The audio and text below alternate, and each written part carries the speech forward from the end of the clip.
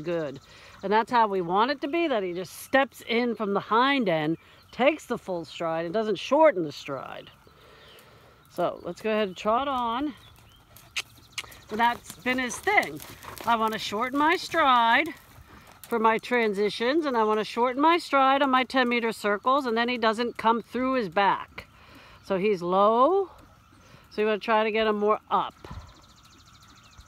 Right, okay, and we don't pull him up. We got to push him up. So it's an inside leg to outside rein. And you would half halt uphill with the outside rein, not back. Okay? Yes, like that. You see, that's under and up. And then we're gonna go into a walk. Easy. Good walk. Okay, he thought about it, but he didn't. Let's go ahead and try. Right, and when you walk, he shouldn't go back down, okay?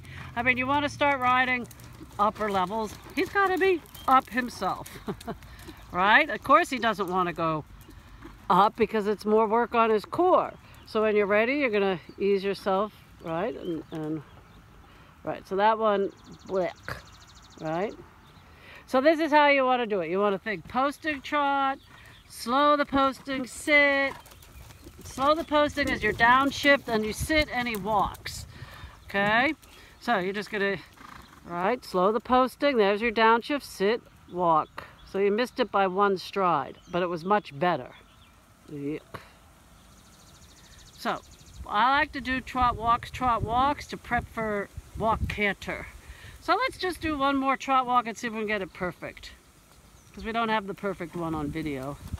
Good. And you're thinking up the hill, and remember, this is not about going forward at the trot. This is about gathering like that. Gathering the trot without him tilting, right? And without you carrying him up there. He's got to, this is better. Okay, just slow him down. It's not about going forward. It's about containing the energy. Yes, ma'am. Now, oh, then you just threw him away.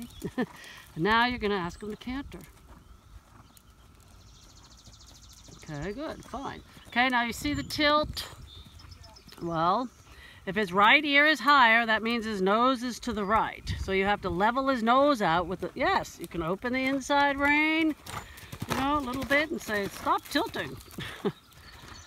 Good. So this is a nice canter. Now, you know, look at your arms. They're like rigid. There we go. This is the nice thing about the videos, okay? So still at the canter. See, still down. I want to go down.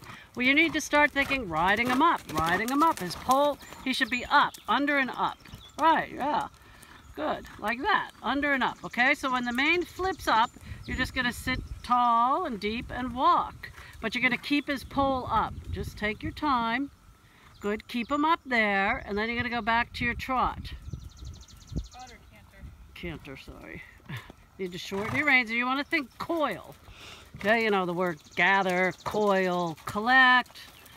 And of course, none of those words mean shortening the stride. It means gathering. That was nice.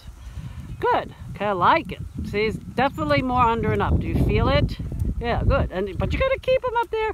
And this is something you have to understand too. It's a lot harder for him to stay up there. Okay, and then you're going to sit tall and ask him to walk, taking your time. Outside rein, you're riding them up to the outs. Just wait.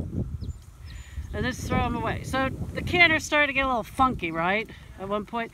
And that would be typical. Not typical, but that's what he does. And what you did was correct. Go forward and do a light seat and then bring him back again.